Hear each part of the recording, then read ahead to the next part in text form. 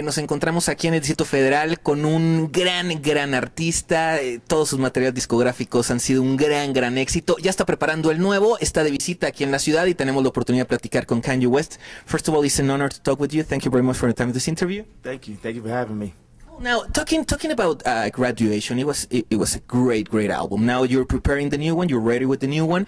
But before that, if you could tell me the bigger lesson that Graduation gave it to you.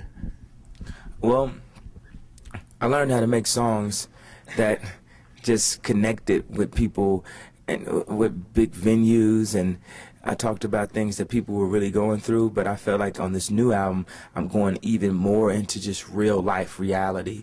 You know, I always felt like I rap from a real person's perspective, but before my albums, I would talk about a lot of different labels and materialism and all that, and I still like that, and that's fun to do that sometimes. But on this new album, I broke down all of that and just talked about real life joy, pain, hurt, loss, gain, and I think it's going to connect with people. So. And talking about 808s and the heartbreak, I know you did it in Hawaii. How much fun was it? Oh, it's great. Well, you know, when you go to Hawaii, you get to just zone out and soak in the sunsets and the water, and we go play basketball every day, and playing ball again, because I used to play ball in high school.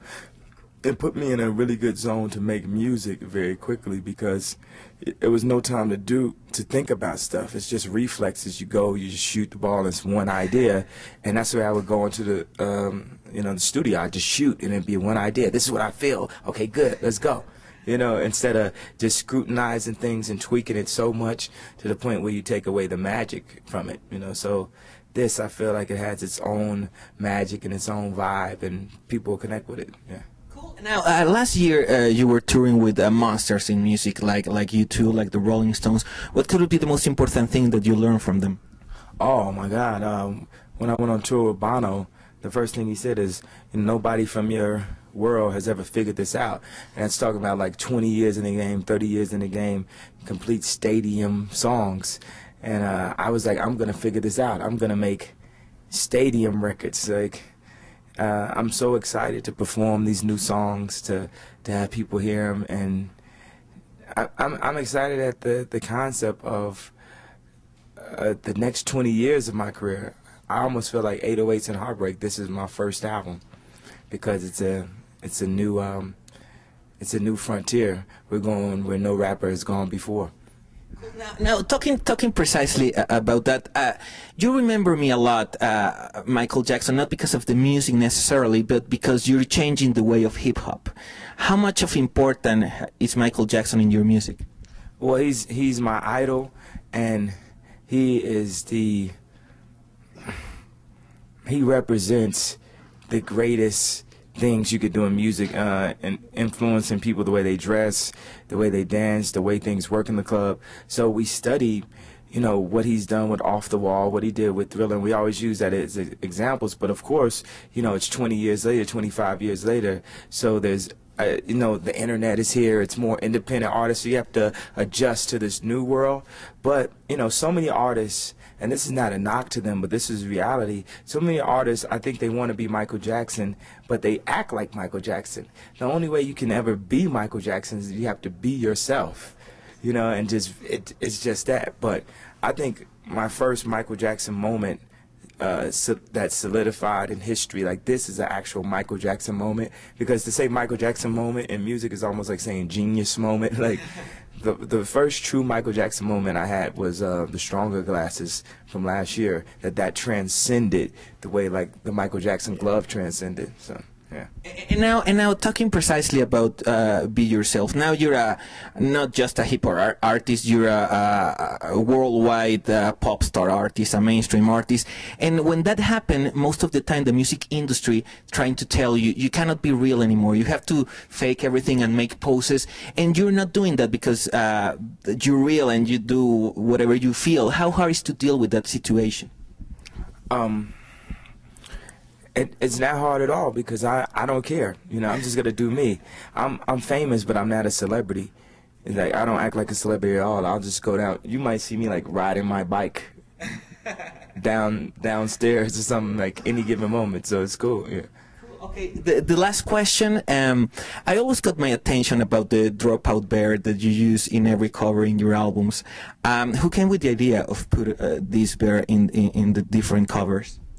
Oh yeah, I came up with that idea. I bounce ideas off of people, and I have a great team around me of creative, really stylish, innovative people, and I'll funnel their ideas. Sometimes, like, it was my idea originally to have the bear with the head on it as the cover, but then it was Don's idea, Don Crawley's idea, to have Murakami do the bear on the last album, and then it was Willow Perron, another person that works for me's idea to work with Vanessa Beecroft, who was the artist who, I don't know if you heard about this listening session 3 days ago where we had the 40 naked women.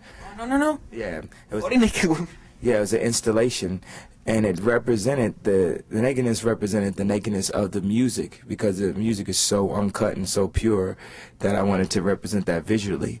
So you'll see, like, if you go to my blog, if you go to KanyeWest.com, and some imagery we put up, and we're also going to release a video next week of some of the footage from that with a brand new song off the album also.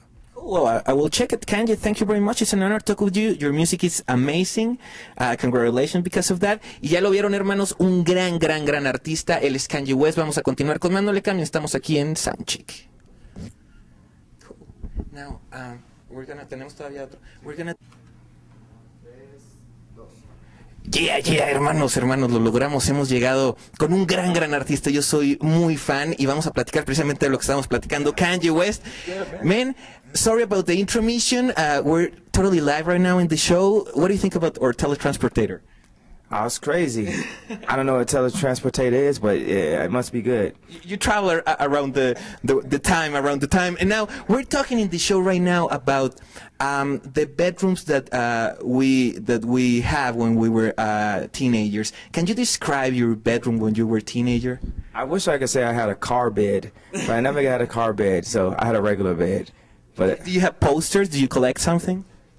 Nah, I never put that many posters up on my wall. I just had toys and arts and crafts. I had a lot of pencils and papers because I used to draw all the time.